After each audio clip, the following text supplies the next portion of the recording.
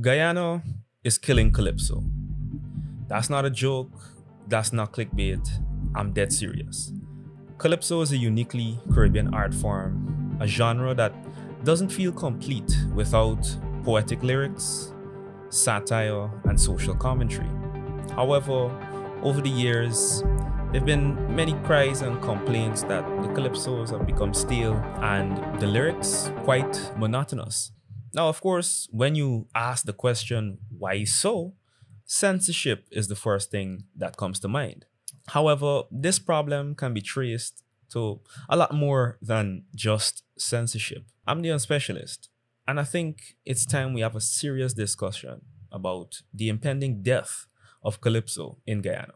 One medical mistake can permanently change your life or the life of someone you love. These mistakes are too common in America, causing injury and sometimes death. If you suspect that you were injured as a result of a medical mistake, call Washington Law Firm today. Don't lose your opportunity to get compensated. Don't wait. Book your free consultation with Washington Law Firm by calling 718-877-3100. Or find us at 455 Utica Avenue, Brooklyn, New York. If you'd like to advertise with us, be sure to make contact via our Facebook page. You can also inquire about hiring me to host your events, record voiceovers, or radio ads. The beautiful voice that you heard in the ad on this video is also available to you along with many others. Sometime after the 2024 National Junior and Senior Calypso Monarch competitions, I remember coming across an article on Newsroom by Neil Marks about this year's Calypso competition. The good, the bad, and the ugly. Of course, there were discussions about the subject matter of the calypsonians, the location choice, the lack of promo, and other issues like littering. However, one statement in particular stood out to me. Noticeably absent from this year's Calypsos were the commentary on the political scandals and happenings of the day. One has to wonder why. No, we don't have to wonder. It's blatantly obvious. All we need to do is look at the genre and this year's competition, and then also look at the development or decline of the genre and the competition over the years prior. And I think we can get right into it. One of the biggest issues is that the government controls the biggest platform for Calypso in Guyana. Now, I'm sure there may be some people ready to argue that that's not the case, but the National Junior and Senior Calypso Monarch competitions are the biggest stage for calypsonians in Guyana. If you know of another one, I'll wait. Until then, that's the elephant in the room that needs to be addressed. And so long as the calypsonians, who are performers in an innately controversial genre, stand on the government stage, certain things are to be expected. Now, that doesn't necessarily mean that it's an indictment on the government of the day or even governments of the past, because especially in the past, we can look and see that we've had National Calypso Monarch competitions that were very controversial, filled with hype, and quite essentially exactly what we expect from good or great Calypso. And in my opinion, one of the best ways to understand what's happening to the genre today is to look at what's happening in the schools and junior Calypso competitions in Guyana. Earlier this year, in the school's Calypso competition, we saw a young contestant get disqualified for her song about the 6.5% increase given to public servants across Guyana. Cost of living, everything doubling, this thing troubling. Tell me how I must carry on with a seemingly one arm. Tell me how I must survive with 6.5. Ironically, her disqualification resulted in her song becoming way more popular than the song that eventually went on to win the competition.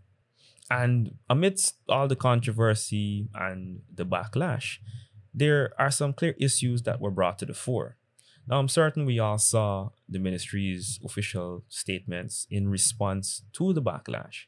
And once you sift away all the politically correct and disarming language from the statement, the essence or the official stance on Junior Calypso in Guyana comes down to this.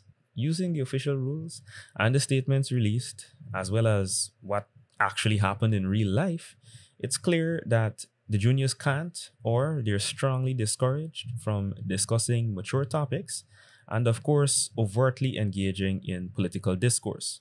And these rules, written or unwritten, overt or implied, by default, restrict the potential subject matter for these junior calypsonians. And as a result, they cultivate a culture that is directly destructive to the soul of Calypso. If you don't believe me, let's move on to the next point and look at the senior competition. This next problem lies at the feet of the calypsonians themselves. Now, of course, I understand that this is a competition and you'll do whatever you have to do to win. Whatever's the best strategy, the most effective or efficient way to secure that win. However, as an artist in a specific genre, I'm certain that there's a desire to stay true to the essence of whatever that genre is, or at least put your own twist on it. And if there's a few things that we've already established as being core or central to this spirit of Calypso, are those poetic lyrics, the satire, and the social commentary. So it's almost a guarantee that every time a calypsonian takes to the stage, there's a strong chance that they might be ruffling some feathers, upsetting some people in some high places, or simply touching topics that people may be too uncomfortable discussing in their everyday lives. However, in this year's senior competition, this change or problem was most evident. True fans of Calypso may have watched on expecting the calypsonians to grace the stage and ruffle a lot of feathers. However, what we've noticed is that the opposite has happened. In fact, that controversial culture has gone out the window, and what's come through the door to replace it are a host of songs and performances that only suggest that someone or something has kept a tight lid on the creativity in the genre and kept a tight control over what the calypsonians can speak about.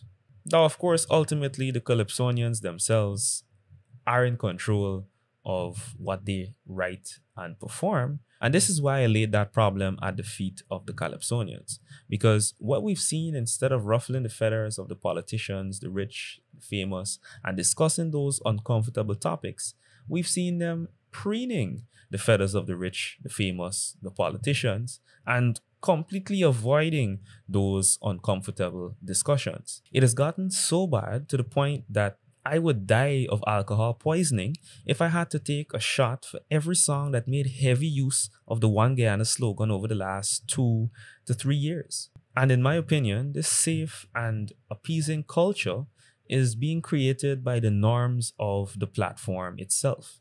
That culture is being internalized by the artists and performers, and it appears that they aren't doing much to fight back. Let's take a look back at that statement in the news article. If I remember correctly, there was a song that had commentary about the political scandals and happenings of the day.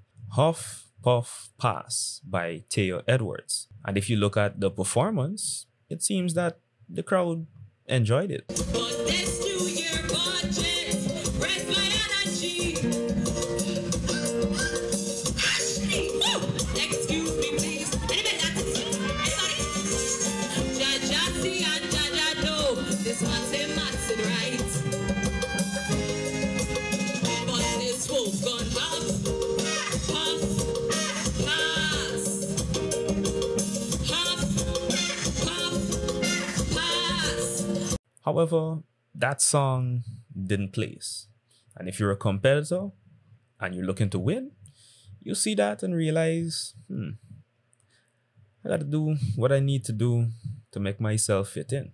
And that simple process brings us to the situation that we have today, which is why I have 2 suggestions that I don't think in any way will solve the problem overnight, but I think if implemented, they may help take things, or at least start taking things in the right direction. One of the first things we need to look at is the junior category itself. The junior category has age ranges from 14 to 20 years old.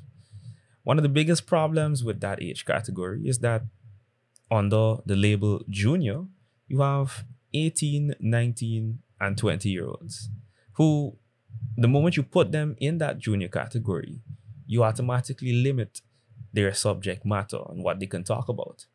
And of course, in Guyana, at 18 years old, you can drive, you can vote, you can drink, you're a legal adult. So shouldn't you be allowed to engage in mature adult conversation, especially if expressed through an art form? And in the same breath, we'd be delusional to think or assume that 16 and 17-year-olds aren't hearing the same issues and having the same discussions as their 18, 19, and 20-year-old peers. However, for age reasons, it's fine. Let's keep them as juniors.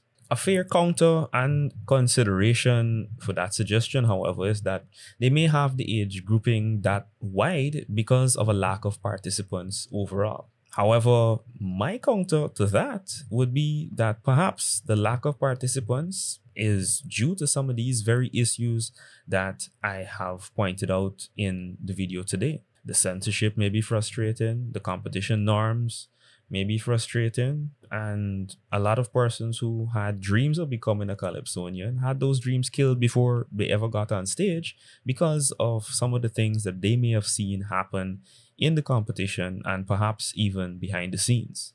This next suggestion is the most obvious one, and it's that Calypso in Guyana needs more platforms. Platforms that aren't reliant or heavily reliant on the government, platforms that allow the calypsonians to fully express themselves, platforms that allow the art form to get the respect it deserves. All in all, if we want to hear more calypso, we need to play more calypso, have more platforms for calypso, and encourage artists to make more calypso.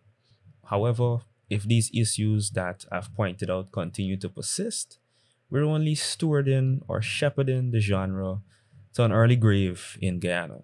What do you think about the topic?